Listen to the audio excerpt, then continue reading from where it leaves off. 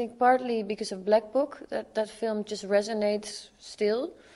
And I did a film called Black Death, which was also like a period piece, and I was playing a very, very, very harsh, strict woman.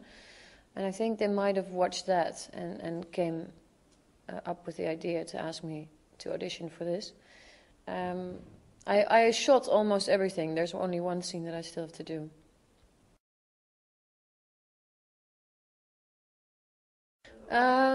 Well, I mostly did films in Holland, some TV, but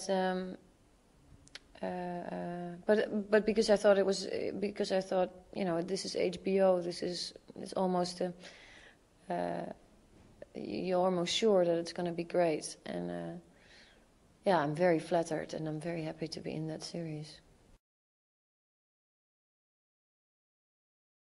No. No, I think there's people that know lots more about the whole thing than I do. But I sort of like the surprise, because yesterday I got the scene and I was like, what is going to happen?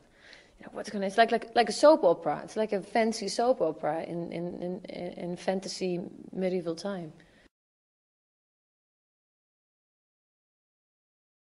Oh, I don't know what to expect. I mean, I know there's a lot of fantasy nerds out there, you know. And I find it quite sweet for people to be so in love with this. You are? Yeah, I think, you know, I like fans. It sounds really strange, but those are the people you do this job for. So yeah, as long as they don't, you know, they don't jump on me with 50,000 of them at the same time, I'm fine with it.